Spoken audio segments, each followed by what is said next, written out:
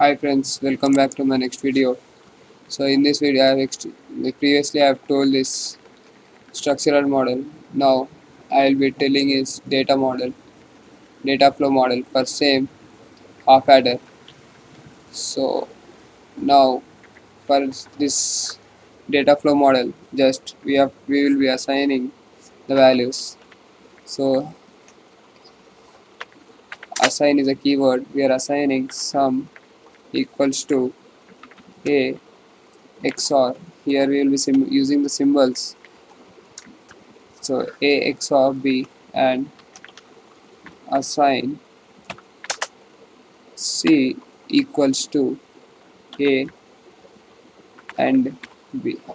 So this is nothing but this is by using the structural model. So I am writing here.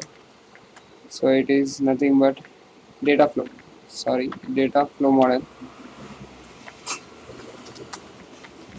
This is data flow model. So in my next video, you will be able to see the behavior model. So see, there is successfully it is completed. So just I am simulating it. So we will be getting the same values. So when we simulate it.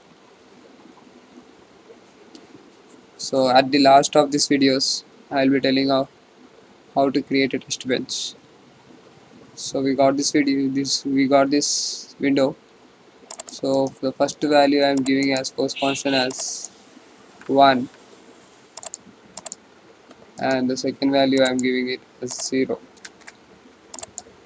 So according to the answer, I should get 1 and 0. I should get 1 and 0. Sum equals to 1 and carry equals to 0. So I got sum equals to 1 and carry equals to 0. Similarly, if I give this post constant equals to 1 and 1, so just run it. So if I like previously, if we see 1 and 1, sum is 0 and carry is 1. So sum is 0 and carry is 1. Sum is 0 and carry is 1.